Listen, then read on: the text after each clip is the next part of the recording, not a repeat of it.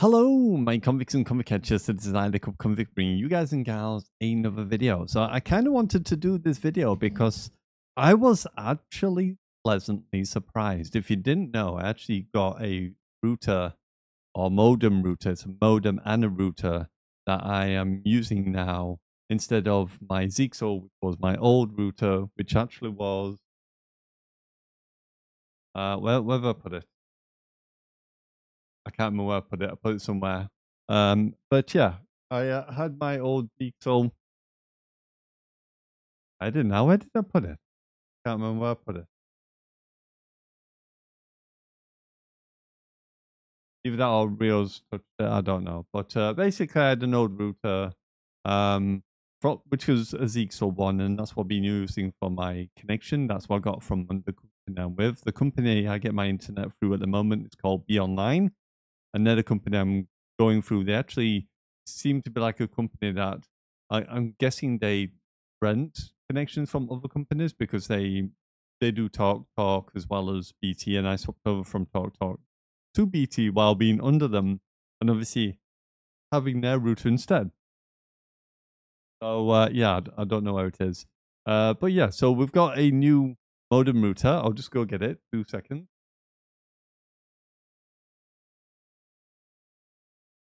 Go get the box. And this is the obvious the box here of the router. You see on here, and this is what I got. Just show it a bit more to the camera so you can see it there, and there you go. So we got a new router, which is actually just down here to my side, and I'll show you the RGB. Said I was going to show the RGB on it before, but pick it up here. You can actually see it's got RGB on it. This is what the router looks like. You see here. This is the only router that's plugged in. You can see the back here where it's connected. It's got the DSL connected in. It's got obviously the Ethernet connected in, the ones that I bought, and obviously the power supply on there. That back down. Just carefully put that down again so it doesn't get broken. So yeah, so that is the new router, which is called the DSL-AX82U. I'll put in the description what it's called and where you can get it from on Amazon. But anyone who might be interested in looking at it, at least. Just also to note, this is not a affiliation. It's not a sponsored video or anything like that. This is all my own opinion to what I thought of the router and so on and so forth. So I've only had the router for a couple of days, if a day or so. So at the moment, obviously, well, this would be like the second. This would be the second day I've had it. I think because I opened it. Did I not open it yesterday? I'm sure I did that yesterday. So I've been playing about with it. It was either yesterday or the day before. Anyway, it's been only like a day or so. I've had the router. So I've been playing with it a little bit and playing some games, and I've actually had some surprising results from it. I actually really wanted to talk about it again because I was quite surprised how good the router actually was, or for what it was. So without further ado, I thought we would go into a bit more depth in the router and show you around the router a little bit. I won't be able to show you everything because obviously some have things in there I don't want you to see, so I might have to pull the web page on and off the screen to sort of just double check there's nothing on there that's incriminating enough that you'll know my details or some things I don't want you to see. So yeah, here we go. So let's just have a look. The first bit, nothing really there, is there? No. Okay. I know there's like certain areas I can be okay with and we can get away with. So this is the beginning screen, as you can see here.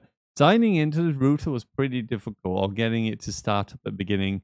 If just make you aware, if you're not technically minded, you may need a little bit of assistance to get this to work, because you do need to have a lot of details to get it to run, to get it to work. Some of it will automatically pick up by the router itself, but there was certain things with the QO2, and then there was something else I had to put 0 and 101 in order to get it to work for the VLAN, or something to do with the VLAN.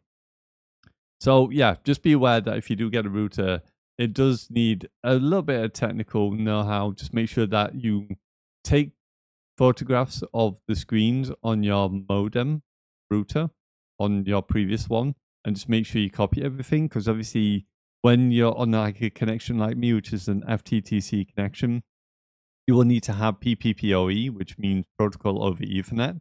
So you will have to have an email and a password that allows you to access the actual physical internet. And then obviously, if you've got ADSL or DSL, you'll need to put the tab under ASL, DSL, or whatever it is under. So you will need to take a few details down before you obviously continue on. But there is a quick setup, internet setup you can do here. I'm not going to click it because no point.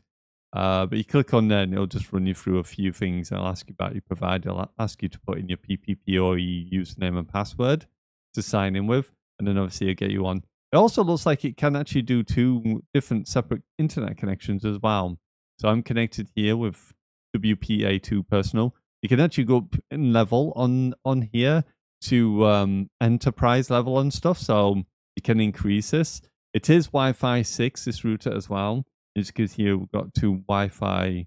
I've separated mine. I wanted them to be separate. You can also access the aura of the RGB here and change the color to static breathing wave and stuff. So that color you saw at the front, you can actually physically change that.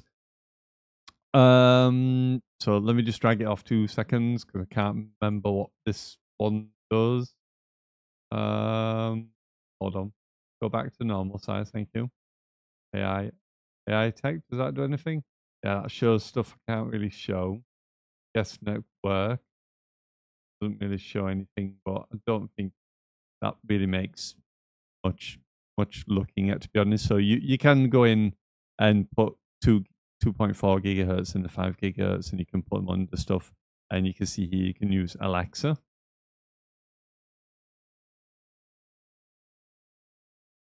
There's this one. This is really cool. This is something I thought was really good.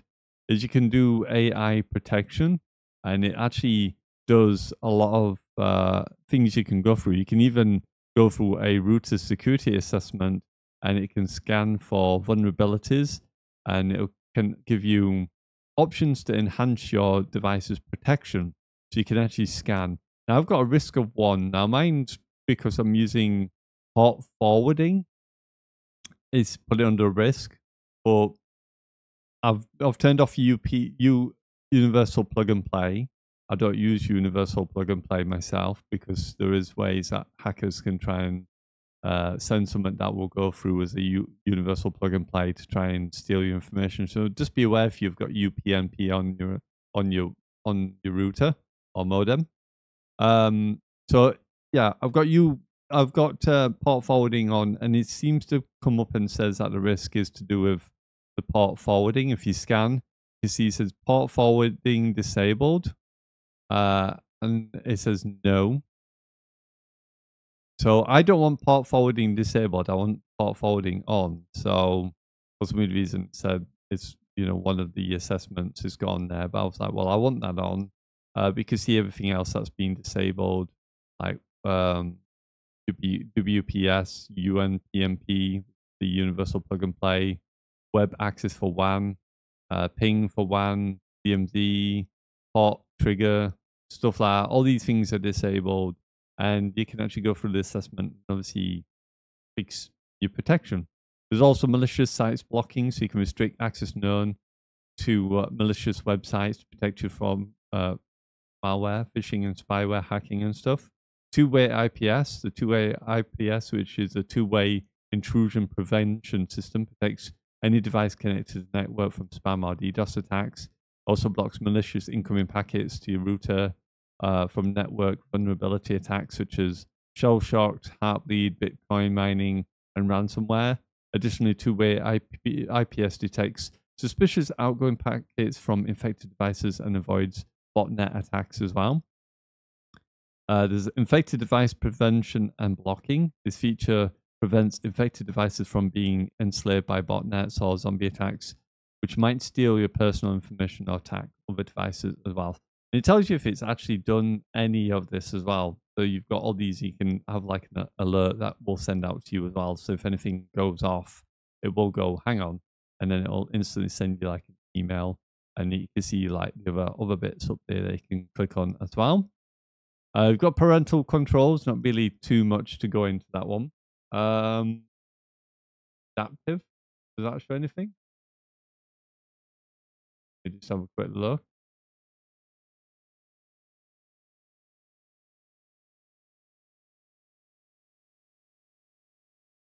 No.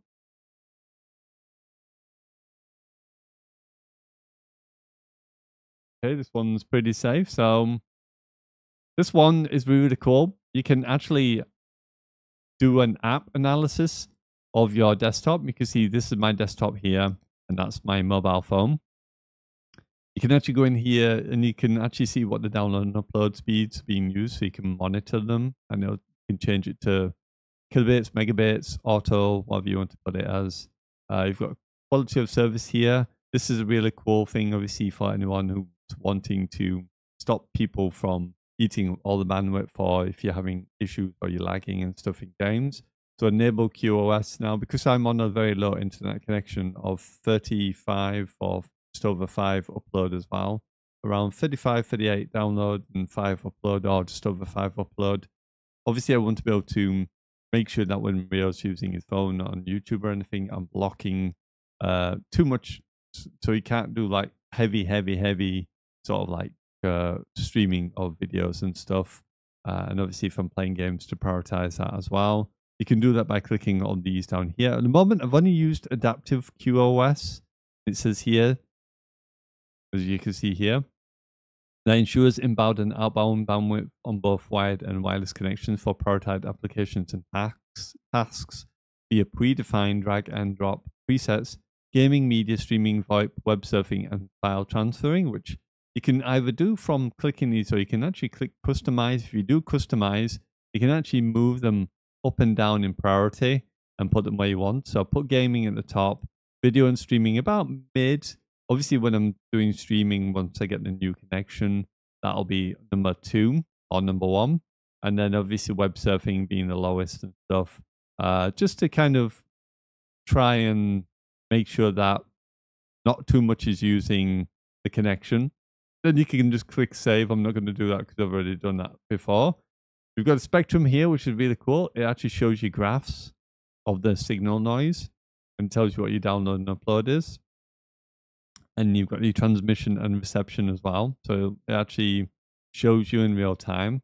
I don't really know what this is showing too much. I'm not that bothered about these kind of things, but it's cool that it's there. And then you've got internet speed here. It actually runs through Ookla.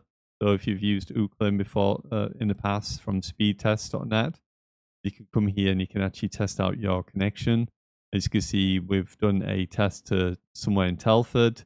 It's given me 34 and 43 for downloading, just over 5 upload, and tells you what your jitter is and what your ping is as well.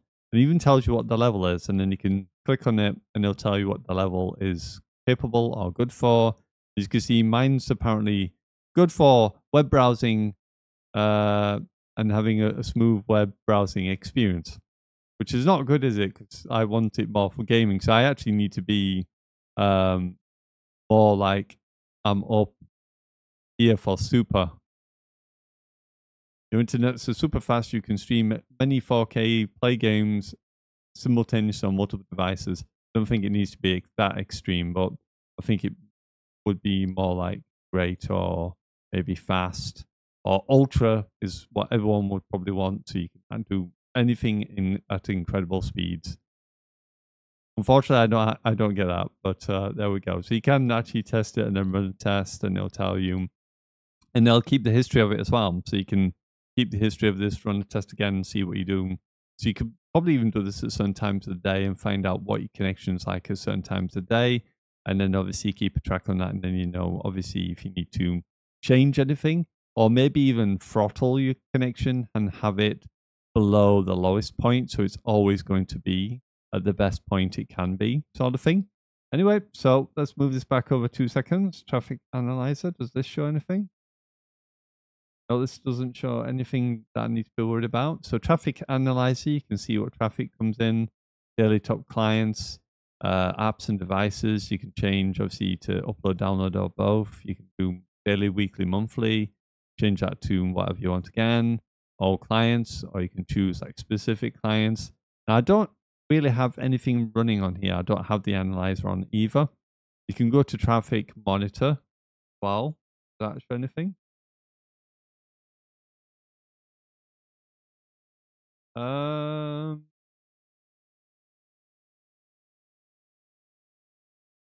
it doesn't. It doesn't here. Go away, you. It doesn't here, but you can see reception incoming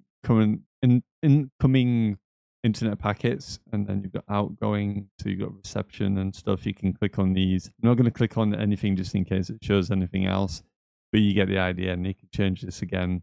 I prefer megabits, so I know what megabits per second is coming through. So the moment you see here, we've got this one that you can click on, and it's 0.17 megabit on there. Next one I know is safe, which is game. You can come over here and you can actually add gaming devices. You can do it for mobile as well, so you can scan these QR codes. You can also do port forwarding as well by clicking here. You can select the game. It asks you what game to select, and pick a game and try to search for it. And it might have a listing for it. And then you just click on there.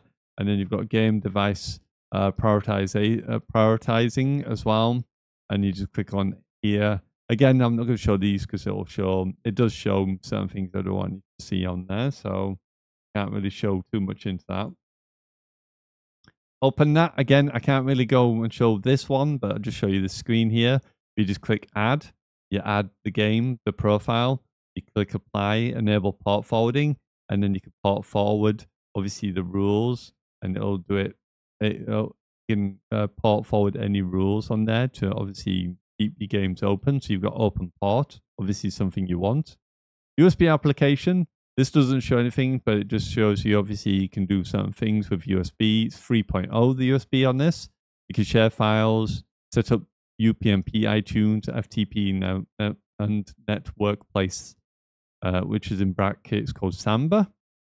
Printers, 3G and 4G, so you can set up a phone or a wireless USB device for 3G and 4G. Enable time machine functionality. I don't know what that is. I really don't know what that is. And then you've got download manager, which you can download and install. You'll put an application on your PC where you can do download master, whatever that is. I've never used it, to be honest, so I don't know what that does. Got AI Cloud here. Oh yeah, this one's all right. AI Cloud allows you to have smart access, so you can keep your connected data whenever and wherever and whenever you have internet.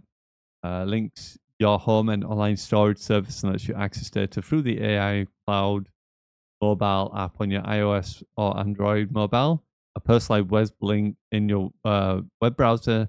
Now all your data can go there, and obviously you can do that. I've not signed in or done anything like that, so again, it's probably not going to be something I'm going to use myself. That one I can't show. LAN I can't show either. WAN.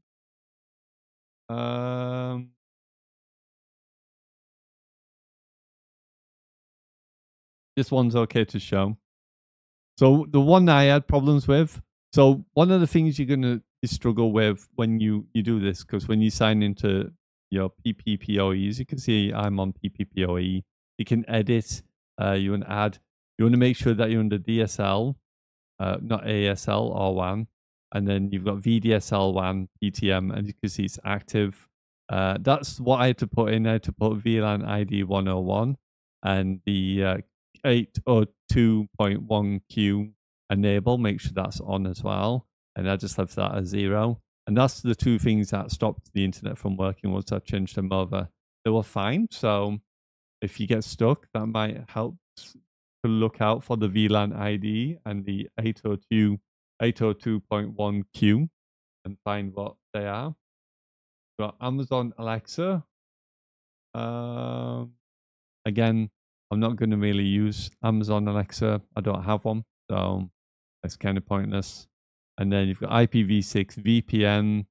VPN you can click on, and it'll give you VPNs you can use. I don't use VPNs, so I won't be using this feature. Firewall and all that other stuff, I'm not really going to go and click on because they just give away more information. So yeah, so there we go. So that's everything I really needed to show you. There we go. So I thought I'd show it off because I've actually been having a really good experience with the router itself. It's actually been working very, very well. At first, it was a little bit wonky, but I think it's because it just needed time to gather information or set up. Because when I first did it, my ping was going up and down, up and down. I was like, what the hell's it doing? And I thought maybe it's the adaptive QoS is probably not working properly. But after after not even 10 minutes, it picked up and it seemed to just lock on, and that was it. Then it was good. It was done. It was fine. After that, I think it was because I did the internet speed test. Make sure you do the speed test that's in there that you do from Ookla, and do the speed test. And after that, it was fine. It's given me a nice, stable, solid ping, and it's been absolutely fine since. And not no issues or anything. And I've not had no issues while Rio's been using phones and stuff, and I've been using phones and whatever. So it's actually been doing a good job of keeping everything under control and making sure that my connection as good as it can be, obviously on the connection I've got. So I've been pretty impressed by it because it actually works really, really well. I've not used NetDooma yet at all since while using it. I might not even have to because it's actually performing so well that it's working in the way I did. And the adaptive's really cool as well because it's working based on application. Because my biggest issue that I've had with my routers, not generally being that it was download and upload speed problem, which it was kind of part hand in hand with it, but mine was more application problem where my application that I wanted just wasn't getting prioritized above other applications like gaming and stuff, which is why I kind of like the NetDooma because of the flower petal, because you can move it over to gaming and have gaming as like the highest, and then obviously whatever underneath. This one's obviously got a simple drag and drop system. Probably not as, as good as what NetDooma's probably is, because obviously you can do it by percentage in NetDooma. Here you just kind of drag them into order category, like top being the highest and then go down in category, which is why I put the video and streaming about midway down, and obviously web to the lowest, so that if anyone's using anything or browsing, it's something that they seem to be the two things that might offend anything or giving me any issues. So apart from, moving them down, it's not been an issue. Maybe I might have to move that file transfer just in case for mobile phones to like a lower, and then you've got the other for whatever the other section is as well. But yeah, my first experience of this router has been really, really pleasant. It's been working very, very well. It's been doing what it needs to do. It's been, been a bit of a blast. I've been enjoying it. I've actually been seeing myself getting more kills in Warzone as well, or doing somewhat better. I wouldn't say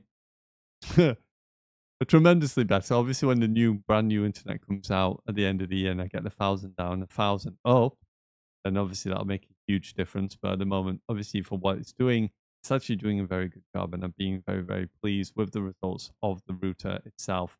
Like I said, I'll link it down in the description below where it is on Amazon, and then you can go and have a look at it because it actually is very, very good. And I do highly recommend it. It is an expensive piece of equipment. It's over 200 odd pounds. But like I said, I'm paying per monthly, and obviously through the help and support of my elites and my subscribers, salute you all, for obviously enduring the advertisements, and for my elites that pay the $1.99 that supports the channel each and every month. Gives me opportunity, obviously, to be able to, spend a little bit on some things. Like I said, I'm doing it per month. So I'm only paying, I think it's about £40 per month, which is not a great deal. Having to pay over 5 months, and that will then pay this off. So And that's what I tend to do with a lot of equipment, like I've done with the microphone here when I got my Go XLR Mini. I did it the same way through Amazon. If you want to be able to do that, the way you've got to do it on Amazon, you've actually got to sign up and you've got to have a bank account and you've got to have a credit card signed in onto Amazon. Eventually, after so long with you having them on Amazon, it will actually give you then the option to use Amazon version. There's two types. There's like a Barclays thing that you can do it, but you have like a percentage that you've got to pay back to Amazon, so you have the interest. But then you've got the not to Amazon, sorry, to Barclays. Let's get it right. That's for Barclays. There's another one where you get Amazon Pay, and you can actually do it through Amazon, and it gives you 5 monthly installments. You've got no interest or anything. Just paying the payment. They'll tell you when the payment's coming out. Just pay in each month. They'll take it out of your account. And if you miss it, obviously you can go into your Amazon account and pay it, or you can change the date if you need to change the date at all. And it's very simple and easy, and there's no interest or anything. Just pay per month, whatever it is, like I'm doing for the mouse. This mouse, I kid you not, it's only costing me £8 a month. It's an expensive mouse. I'm only paying £8 a month or something of that nature over 5 months or whatever it is. Can't remember the exact payment. That's just a rough guide. It's about £8, £9, £10, something like a month. And I got the new Rocat mouse, and it's been really cool. I've enjoyed using it, and everything's really cool. It all works as it's intended. So that's how I do it. That's what I've been doing. That's the way Kappa's been sort of kind of keeping things rolling. I have tried looking for a graphics card, maybe get the 40 series graphics card the same way, but I've not found one as of yet. But I do know if you buy so many products or you're paying like monthly over a period for certain products, it does take the option away to continuously go back in. So I think you can only have like up to 4 or 5 items before it takes it away and says, no, no, no, you've got to pay these off first and then we'll give you the option to do it again. So you'll notice when you search for things, you'll not get the option.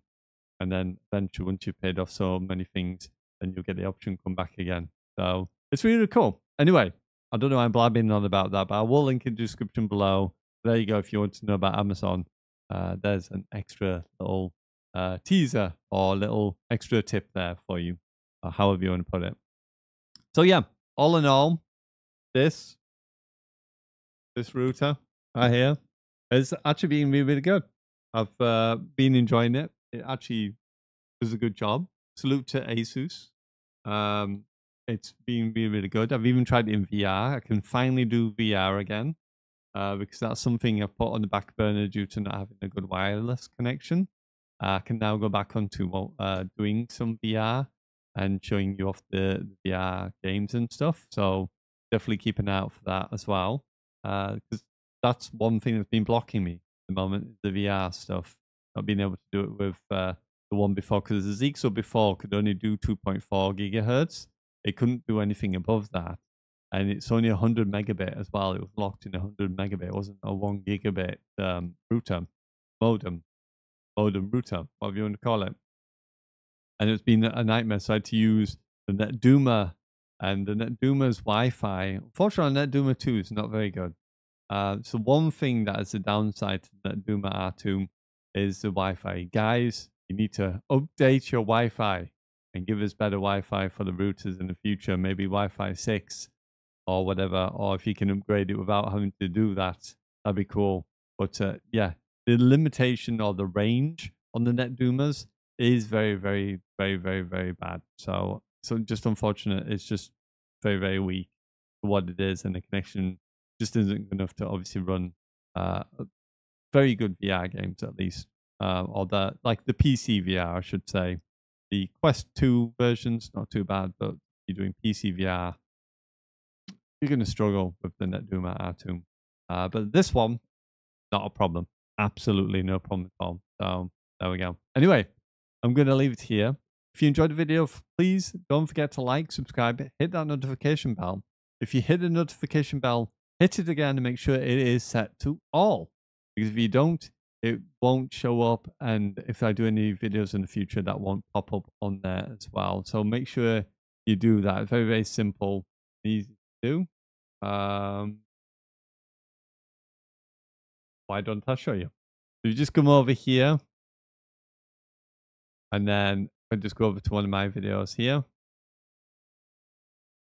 Can I do it without pressing on it? I can't do it without pressing on it. But you basically just go onto the video. If you click subscribe, there is an all button, and then you just click on the notification again. It has all on it, and then you can obviously go in there, and obviously, yeah, it'll then allow you to see all the videos I post out. Anything I post, any posts or videos, rather than it being kind of specific to that kind of content, you'll get all the content I ever put out on there. So make sure you check. Go to the notification bell, click on it, and it'll bring up like a pop-up extra bit, and just make sure it's set to all. Anyway, thank you very much. Appreciate you all. Salute to you, my elites. Thank you again for supporting the channel. You can also support the channel by hitting the join button. It's just $1.99 a month, gives you access to emotes, badges, giveaways, such as like Steam codes and that, and even bigger stuff in the future. Also, I want to do some charity work for autism and dementia as well, which would be really, really cool. So if you want to help support them, please get involved. It's just $1.99 a month. And thank you very much. Appreciate you. And thank you to you, RafGT Sport, who continues to support and is a continued supporter and elite here on the channel. So again, salute to you.